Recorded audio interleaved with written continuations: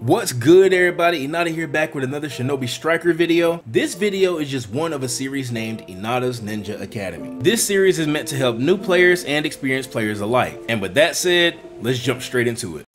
Alright, let's kick this series off with the first thing that every new player runs into: VR missions. VR missions, in short, are missions that you perform in order to learn the very basics of Shinobi Striker. It's hard for me to say this because I play the game a lot and love when new players arrive, but if you're looking to enjoy this game for the sake of PvE, this is definitely not the game for you. This game is mostly centered around PvP. PvE doesn't give you much. Moving on, a lot of new players wonder if VR missions are something that's worth doing. Well, my answer is a little weird, and that answer is yes and no.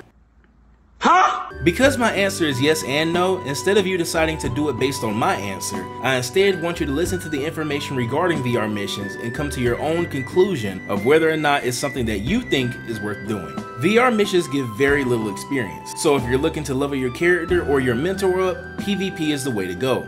Just to put this out there, your level doesn't mean anything in Shinobi Striker. It's just a way of showing how often you play the game.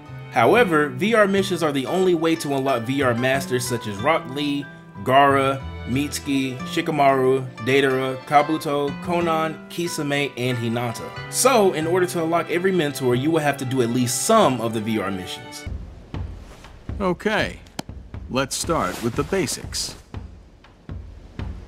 VR missions can also give you unique cosmetic items that you can't get anywhere else in the form of Kakashi scrolls. Kakashi scrolls differ from other scrolls because they will always give you a specific item. You can see which item you'll get from a Kakashi scroll in a mission if you look at the menu to the right and look under scroll reward.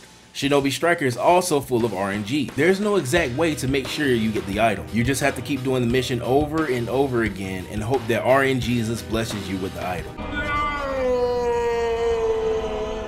Another thing that VR missions can do that you can't get anywhere else is help you get promoted to a Chunin and later a Jonin. Now here's the part where I say yes, that VR missions are worth doing. As you get promoted, you can access more items in 1010 Scroll Shop. If you're a range type, a lot of players consider Sasuke's Kusanagi sword to be the best weapon for range types. So if you want that sword, you need to at least become a Chunin.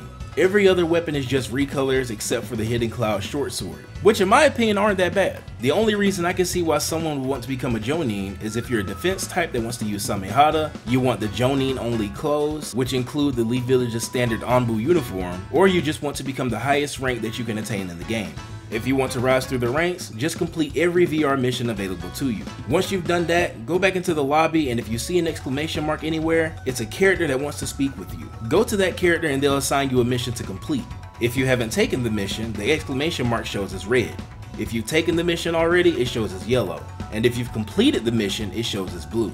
Once you've completed the mission, return to that character and turn the mission in. Once you do, they'll tell you the next mission you have to do to be able to accept the mission from another character. Repeat this process over and over again with the different characters scattered around the lobby until you become a Chunin. To become a Jonin, there is one mission that's going to be difficult for you to complete, but luckily I already made a video on that mission. So if you're having trouble with Perfect Susanoo Showdown, make sure to check that video out. I'll leave the link to it in the description.